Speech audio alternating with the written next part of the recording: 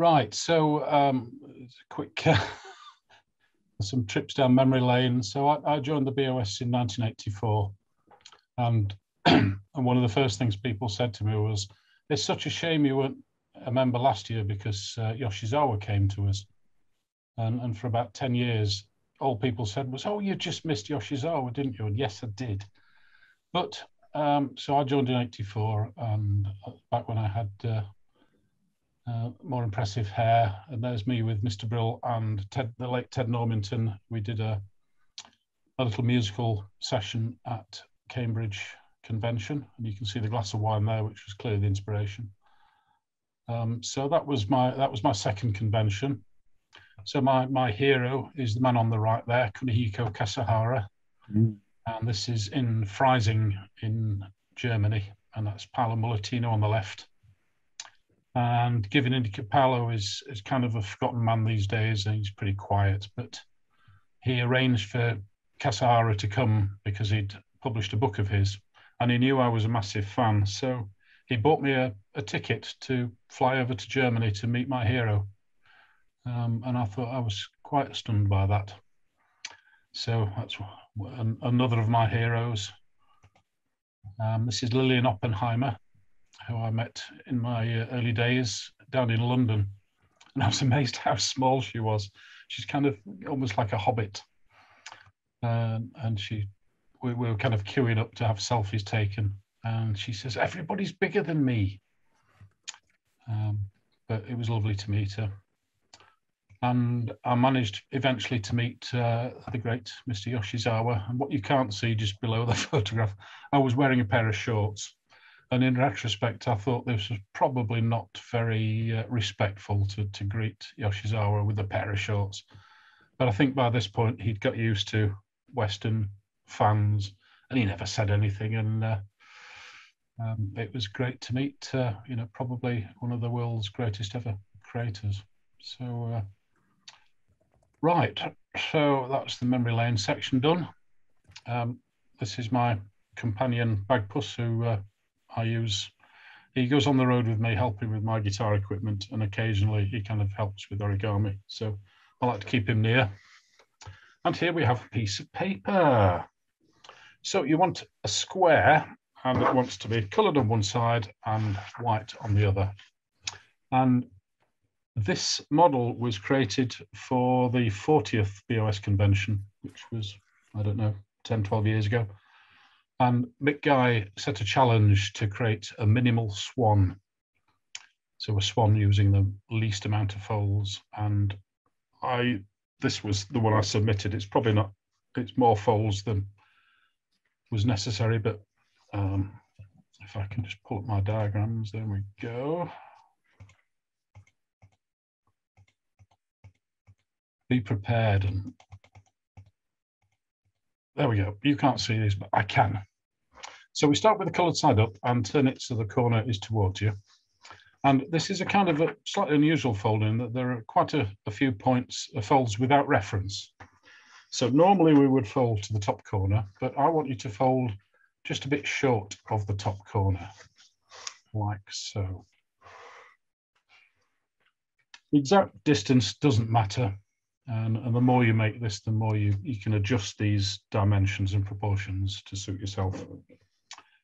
Now we're going to turn the paper around, and we're going to take the inside right white edge and fold it over to the upper folded white edge. To put together complicated sentences here, aren't I? If anyone gets stuck, by the way, there's a chat option on the right if you want to just open up the chat window and just say help, or unmute yourself and say, "What are you talking about?" And then I'll try and help. Okay, then turn the paper around again. So we have this, and we're going to take it. I've now done my mirror image, but never mind. We're now going to take this left corner and fold it not quite to the end, like so.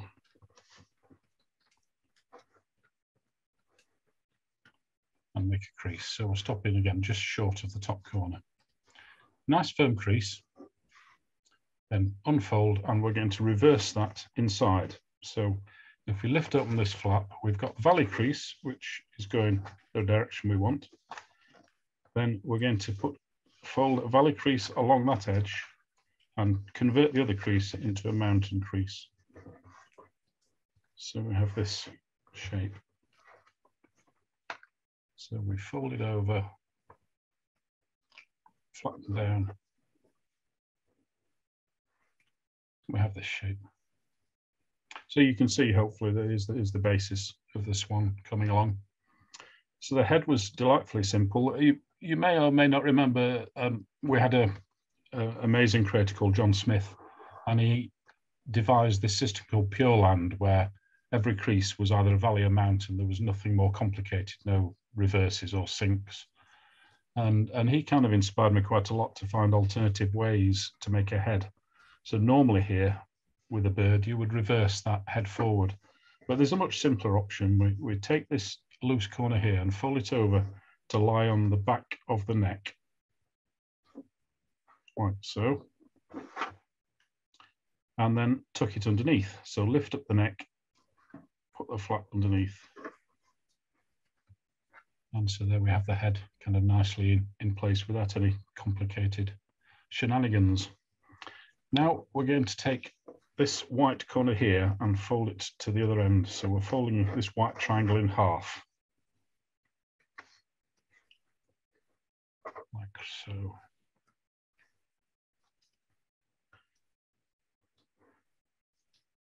Then open it up, and we're now going to make a squash. We're going to put a valley fold in along this vertical raw edge here and squash the paper down like this. So that becomes a valley, a mountain. There's a valley there, and it flattens into this white rectangle. And then to get rid of this, we could use my favorite tool, but we're not going to. We're just going to lift up that flap and tuck that white triangle underneath. So it's tucked away. So hopefully you can now see the shape of the swan. It's a fairly stylized swan, but it is swan-like. But I don't like this right angle corners because you very rarely see a right angle corner on a swan. So I want you to, in fact, turn the paper around. We're just going to fold part of that behind at whatever angle you feel is appropriate, just to round that corner.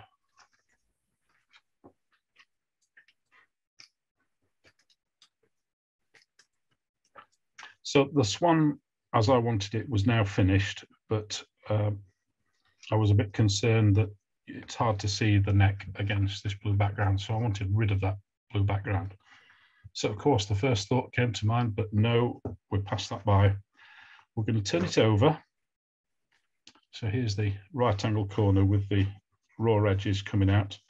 And we're going to fold this along an invisible line, and the crease is going to start where this little corner is. So there's a white corner here. So we're going to fold parallel to this edge and start it where that little corner is. It doesn't have to be perfectly parallel, but probably if you point it at this corner, it's going to be something like. Nice firm crease, and then we're going to convert that from a valley to a mountain. So I'd probably turn the paper around, lift that flap up, and where this valley crease is, we're going to just open up these layers and tuck that inside, deep in there. And if you turn over, you now have no blue there. And that's kind of where I stopped. But I had an email from Edwin Corrie suggesting one more step, and I think it makes a big difference. So what he suggests is that we fold this behind. The crease is going to be parallel to that edge, and it's going to pass through that corner. So we're just putting a mountain fold in.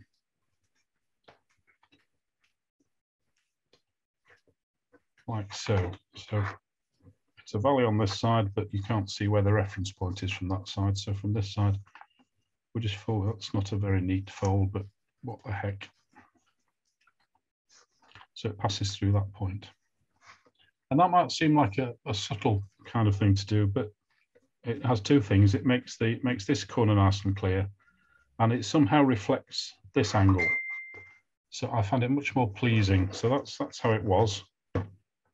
And that's the final step.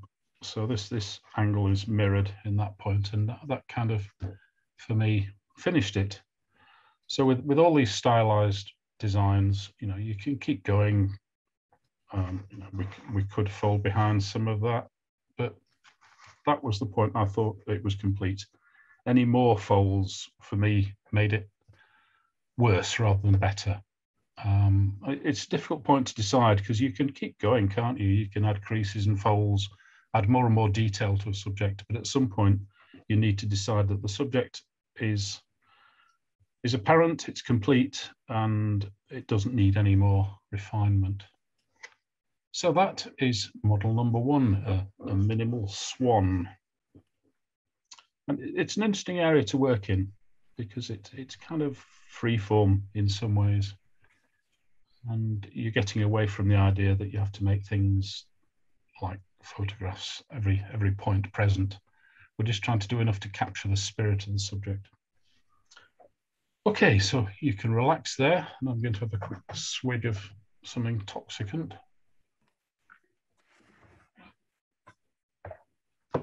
Any questions on that? If you want to say something, you can unmute. In fact, I think if you press the space bar, it will unmute you temporarily. A few nice comments in the chat, Nick. It's very good. I got the head a bit wrong. I need to practice more. It's nice. Like it. Yeah, it's the thing where you try it folding it a long way, then you try folding it a short way, and at some point you'll arrive at a proportion that suits you. But obviously, it doesn't have to be a swan. It's a generic bird. It's kind of duck-like, I suppose. But the request was for a swan, so I've called it a swan. We could, of course, have a blue background and a white swan, which might have been more appropriate now I think about it, but there we go. Right, model number one complete. Model number two, you'd be delighted to know, Nick Griffiths, if he's here, will be delighted to know, it needs 3 sheets of paper. And they don't have to be the same colour, but mine are. I've got lots of this purple I need to get rid of, so I'm going to use it. So 3 sheets of paper, and we're going to fold each of them essentially the same kind of way, but with subtle differences. So we'll start with sheet 1, which is going to have the white side. Let me move this out of shot. The white side upwards, and we're going to divide it into 8. So if you can do this without my assistance, fire away. But we'll start by folding in half.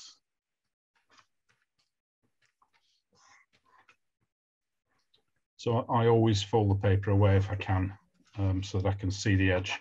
I find if you fold in paper towards you, sometimes your hands are covering up the part you want to see, and you have to start going like this.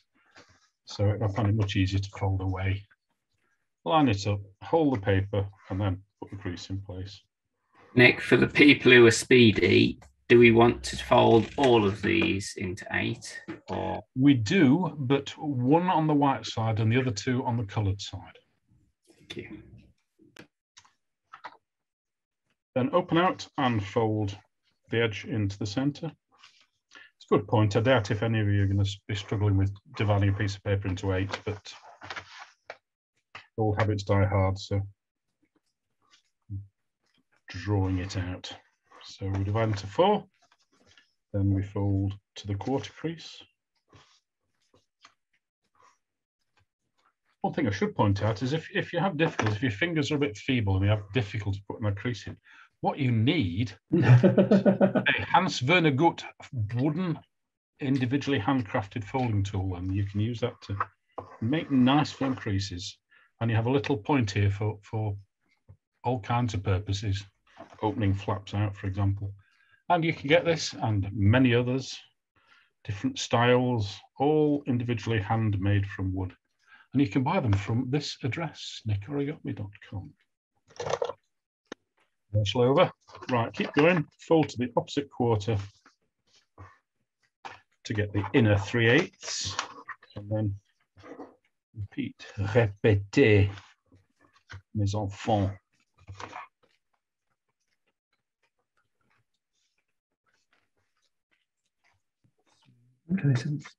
That's one. So the other two sheets, we're going to do the same, but we're going to do it from the coloured side, if you don't mind.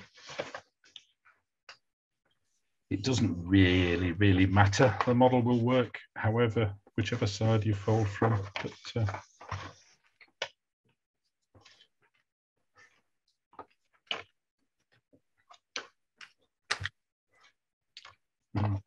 fold with the utmost precision at all times, as I'm sure you do.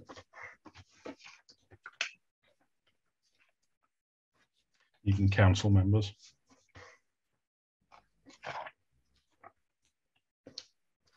Somebody once pointed out to me at a convention, he says, it's strange. I go to all these folding classes and I never see any council members. Where do council members go at folding time, he said. I think the answer was, it depends if the bar's open or not. Of course, we have matters of great importance to discuss, and that usually requires some lubrication.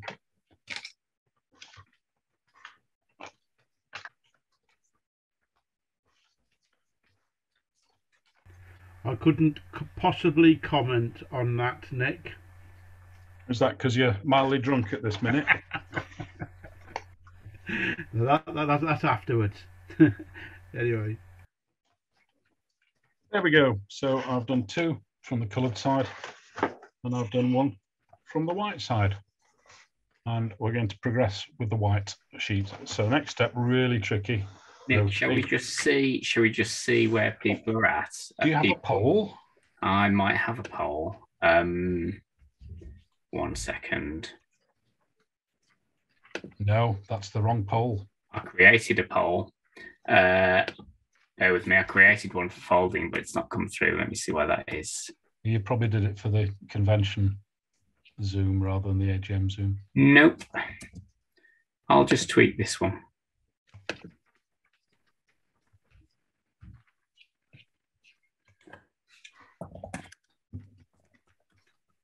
I think by the time we have the poll, you will have. That might be true. We're probably caught up. So I'll show you the next step anyway. We're going to turn it so that the creases are now lining up in a vertical direction, and we're going to fold over about 1/8 of the nearest edge, just like that. I can't do a poll from here for some reason. Zoom is not playing nice today. Can anybody raise their hand if they're worried and stuck and behind? Or just unmute yourself and shout, help. Yeah. Help me, help me. Got one person with a hand up so far. Well, I suspect because we're doing them all the same, by the time, we'll have another pause when I've done all three. Yeah. Okay. So with this one, twizzle it round and do the same on the opposite side.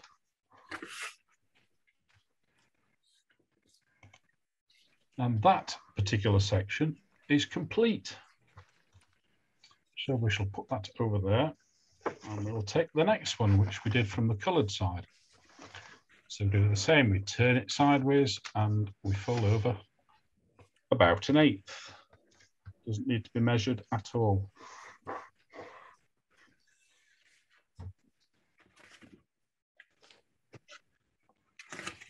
Then we flip that top to bottom and we turn over the same amount on the opposite side.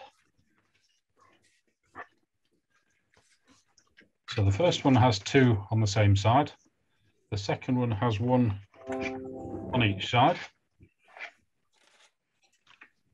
And the third one has got 2 on the coloured side.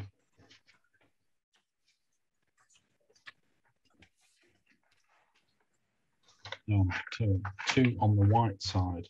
No, look at these pictures and they're not making sense to me. But where I've got two on the white side, yeah. My other creases from the white side are mountains, aren't they? Yes, this is what's confusing me. So we'll have two on the white side on this one as well. That's what's confusing me because I've turned it over relative to the first one. So I shall arrange. Just a little recap there, Nick. There's all three sheets. This one has valleys and two colour strips. This one has valleys and one white, one underneath. This one has mountains and two coloured. But it honestly does not matter one fig. This is just colour changes. All will become clear. So there's no more extra creases to put in. So shall we have another show of hands if anyone's still catching up? Right. Corey's got a hand up from last time.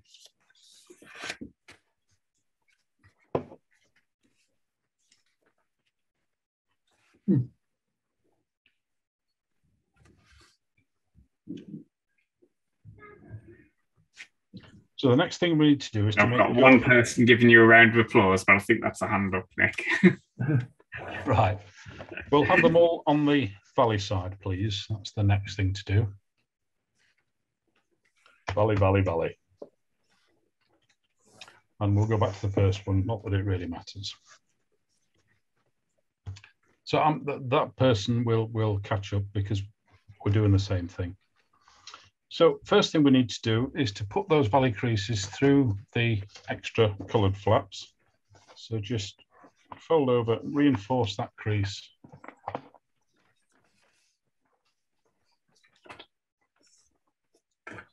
So valleys all the way along, and we're going to actually form it into a tubular form.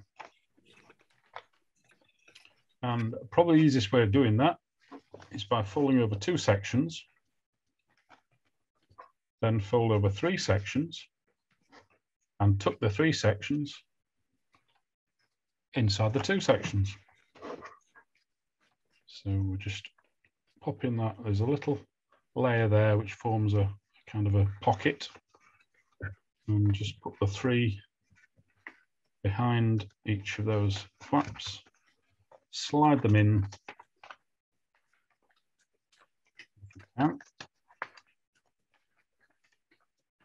If it helps, just open one out until you can slide the other into it.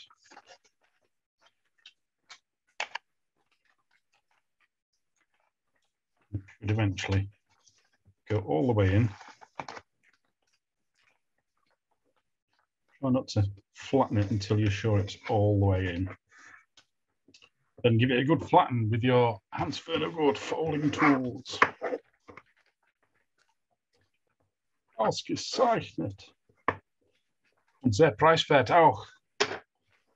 So having slid 3 into 2, we can then open it up and just pop out all the creases.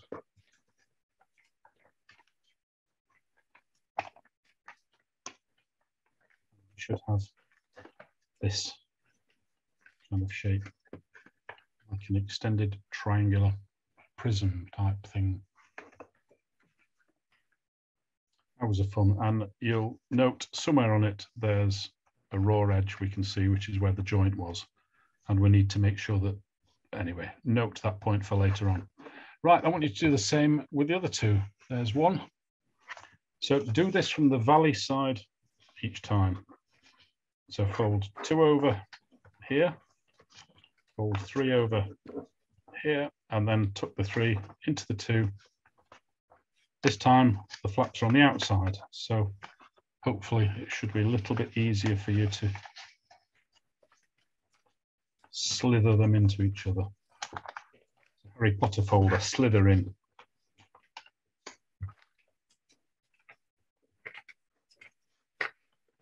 And then inflate it all. Oh, I forgot to convert those all the way along, didn't I? Fool. So just flex it around. That's not gone in very smoothly there. but hopefully you can't see on this low-res webcam. So there's number 2. Number 1, number 2, and we do number 3 in exactly the same way. Fold over 2 bits, fold over 3 bits. This time you've got to really exercise your mind, because you've got to tuck one on the inside. So the white one is going inside into a white pocket, and this one is going outside into a red pocket or a purple pocket.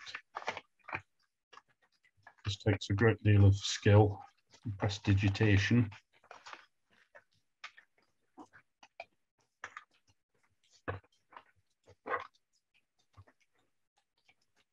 Open them out as before.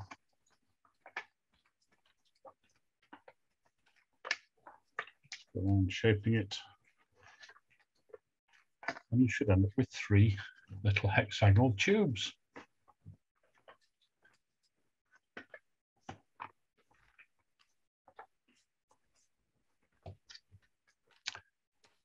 Any hands up? Corey has a hand up, but it was up when we first asked to raise hands. It's remained up, has it? Right. Yeah.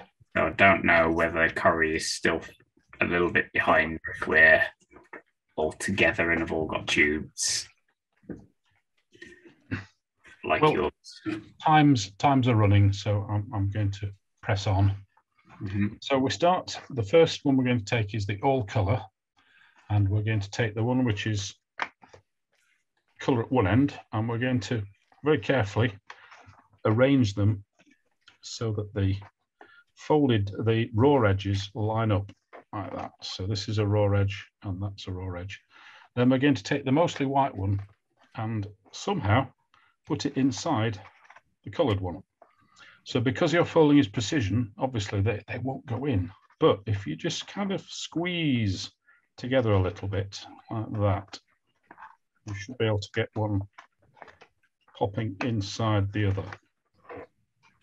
Says he, demonstrating very badly.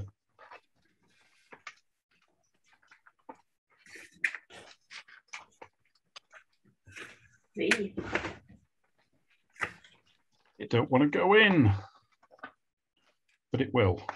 There we go. Once it's in, you're okay. So you just have to squeeze the edges together enough so that it goes in. And then keep pushing. And they should take up the same sort of shape. And you can slide one in and out. Then take the third one with the double end, and that is going to go inside the white one here.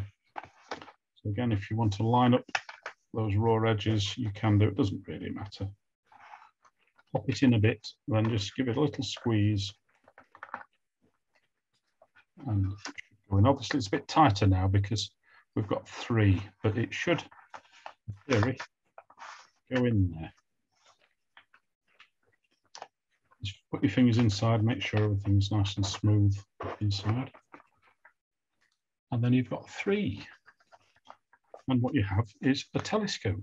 So you can look through it. You can admire swans from a distance. And you can pop it out. And the first section comes out first. And then the little flap, which is reversed, catches on the flap the second one and pulls the second one out. And the flap reversed on there catches another one inside there. So it won't go any further than that unless you really yank it. But it will compress in. So it gives you a colour change here, which I like, but it doesn't matter. You can have it all white, all coloured, any combination you want. So it's a collapsible telescope. And this was created, I'm writing a book on space, origami in space.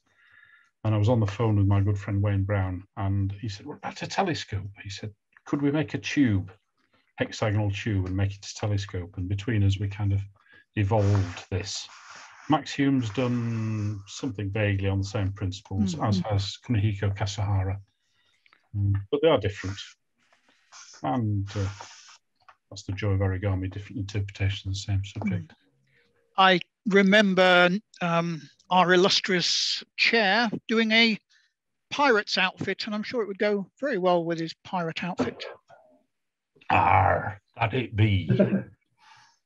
I think is it Martin van Gelder did a simple version, I think, sort of perhaps triangular, what's it, a bit like a Toblerone. Now you got me going chocolate. Yeah. Chocolate's a bad move. Anyway, there it is. So that's a expanded telescope by Robinson and Brown.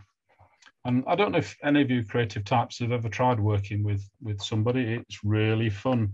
It needs to be somebody that you trust and somebody that you have a good relationship with, because at some point someone will say, no, I don't like that. Why don't we do it this way? So there's a bit of accommodation with each other, but very often people will push you in directions that you probably wouldn't have gone in the first place. So I do recommend just sit with a friend you like and say, what should we create today? Right, that should give us just enough time to make one more model. And this time I'm going to, or Bagpuss is going to show you what this model is. And it's this, which is a Philip Shen model, which he calls Form 1. And the reason I've included this was because I think it was, my first BOS convention. I've been writing to Paul Jackson for some time because he was the editor of the magazine, and I met him at the convention, and I looked at the exhibition table and I said, I want to be creative, where do I start? And he dragged me over to suppliers and he told me to buy the Philip Shen collection. He says, this is the only book you'll ever need. And I don't know if that's quite true, but I've remained an absolute devotee of Philip Shen ever since. And his work has inspired me to a huge degree. And I'm finally managed to meet him down in London once, which was an absolute joy. So I'm going to teach this. It looks fiendishly complicated, but it isn't. It just requires a bit of pre-creasing. And it's also in a book which you can buy from BOS Supplies. Philip Shen Selected Works, I believe it's called. Now, to cut a long story short, we need to fold this into thirds.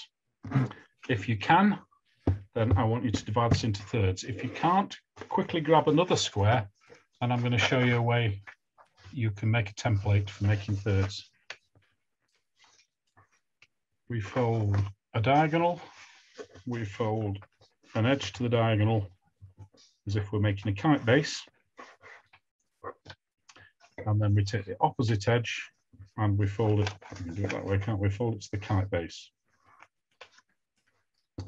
So 3 folds, a diagonal. Let me highlight these.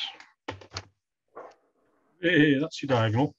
That's the kite base crease, and this one here we folded to the kite base crease. And this point here is 1/3, which is really, really nice. So all we do is turn the paper this way and we fold to the 1/3. I'm going to make it a bit firmer so I can see it. Nice, that's going a bit. So you can see that is the same as that, so it's a third. So having found 1/3 and put a third crease in, we can use this as a template. So we put our nice pristine square inside the template, make sure it's all the way up to the edge, and then fold to touch the raw edge. And let's put a 1/3 crease in. Then we just keep going round. In fact, we need to do 2 at right angles to each other, don't we? So that's another crease. So we've now put 2/3 in, and we can use those to put in our missing thirds.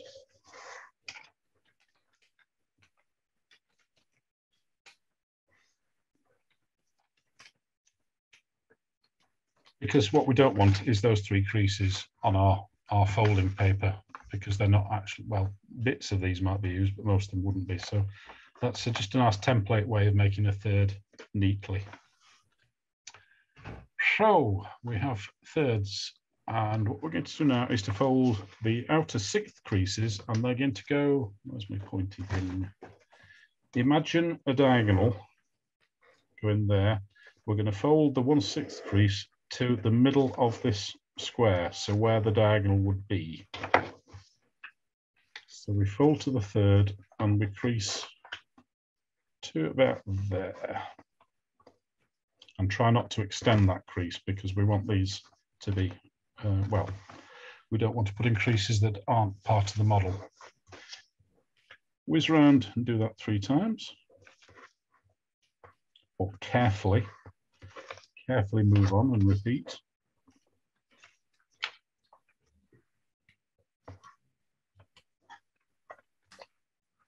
I don't know what it was that attracted me to the Shen, but there's a real beauty in putting pre-creases. These are obviously pre-creases that we're going to use later on, and most Shen models require a lot of pre-creases, and then at the end it kind of collapses, it comes together. Concrescence, I think he calls it. So that's put in the 6th crease. So hopefully those 6 creases just meet each other and don't go flipping out to the edge. But if they do, such is life. Now we're going to put in the halfway creases, but we're not going to crease this central square. So put in the halfway crease there and there. Again from the coloured side. So we fold edge to edge and then we crease the outside. There is actually a bit of an art to putting a crease in so that it doesn't extend any further. Usually you put it in here, you can see that there's quite a bit of folding going on at middle section. So see if you can do it. I suppose what you should do is put the crease to about there and just slowly pinch it into its inner extent. Because what we don't want is unwanted creases. Nobody wants unwanted creases. And when I'm sequencing a model, I try my level best not to put creases in that aren't actually used, that are just for reference.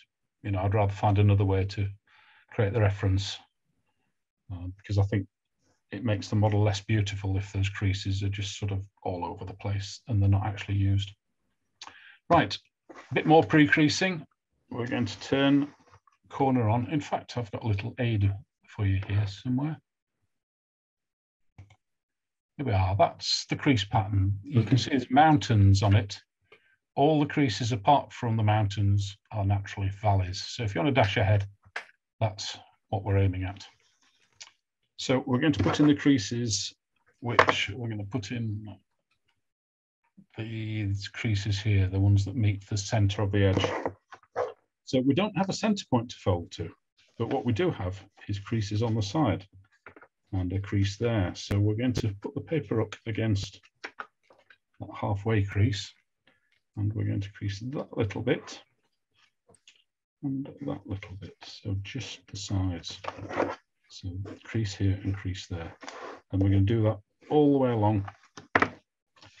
So it's kind of like blintzing, but it's only the outer bit of the blintz. You might think there's a lot of faff, but trust me, it's worth the effort.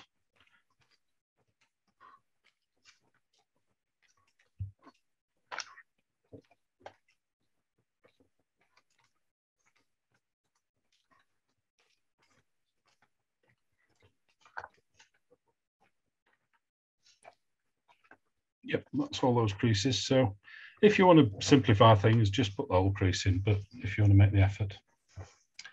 Only a little bit further to go. We should still finish on time, Tony, if you're worrying. We're now going to flip over to the white side and we're going to put in the diagonal, but only in this section here. There's a little square here. We're going to put the diagonal there and there. So turn the corner towards us, fold point to point, and we're going to crease that section there and also there. Noch einmal bitte in den anderen Richtung. Little pre-crease, and that's putting in the valley creases, the mountain creases you can see on here. And then we're going to put in the central square again. So it's mountains on the coloured side shown there. So on the white side, we're folding to the opposite 1/6, and we're just putting a crease in. It's that one, and then we go around and we do that. I'm sure this is not showing the creases very clearly. Just side light, but it's a bit late now. I'm sure the crease pattern will allow you to figure it out.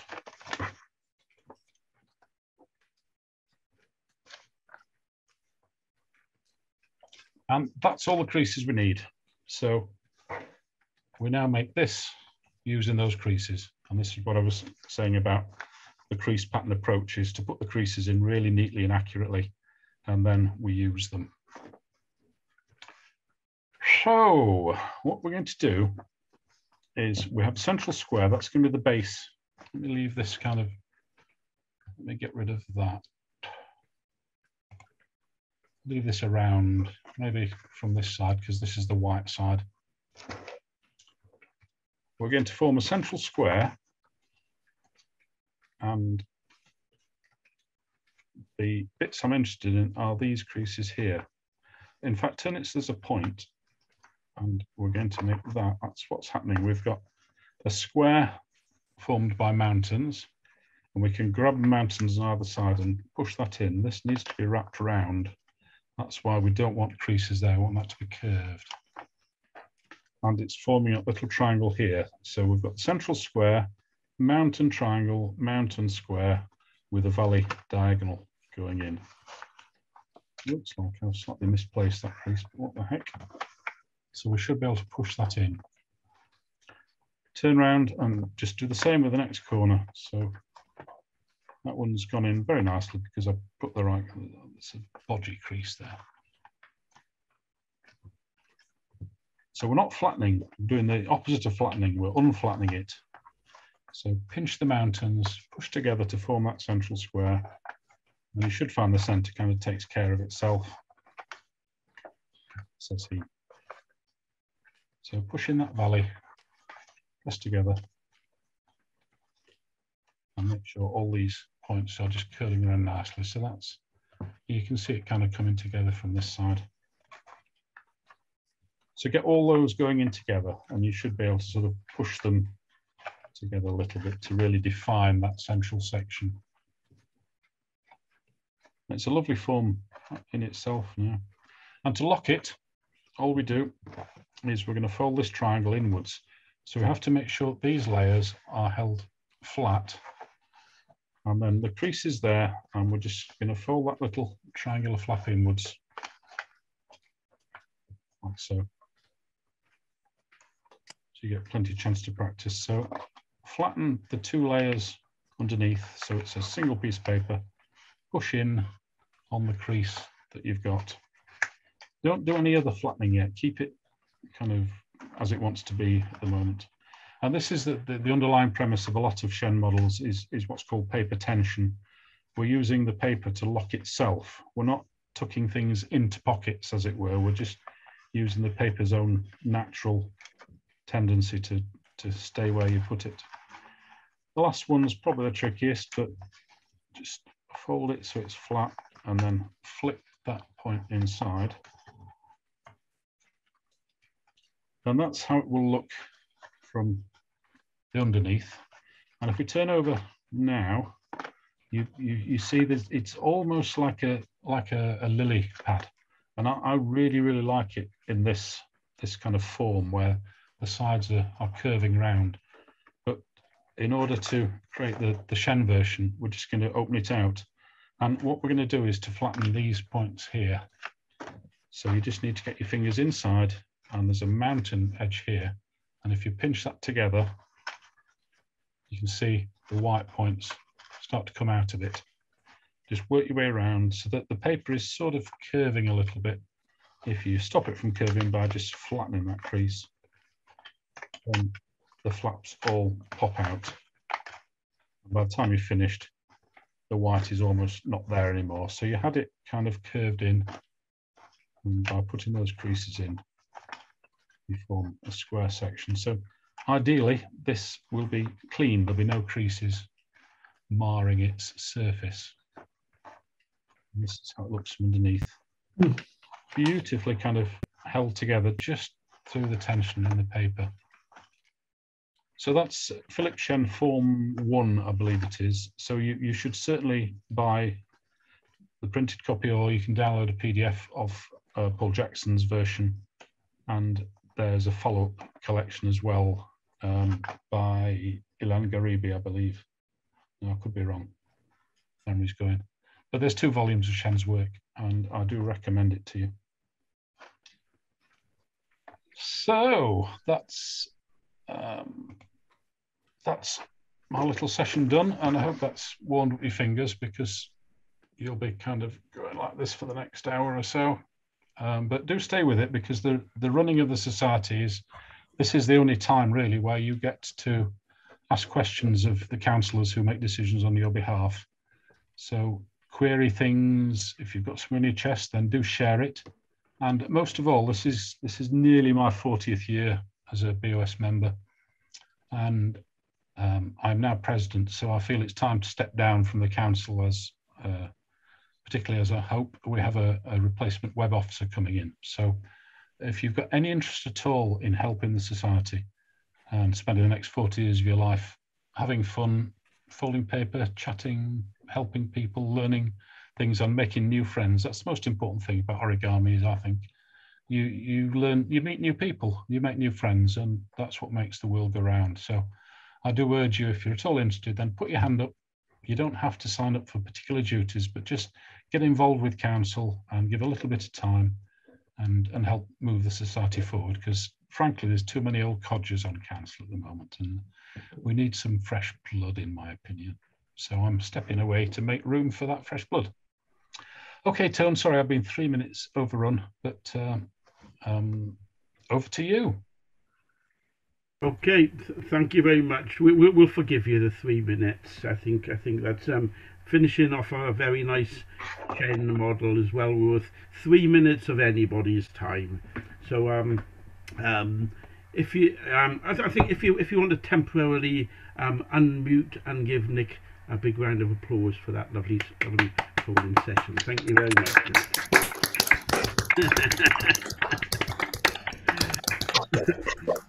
Okay.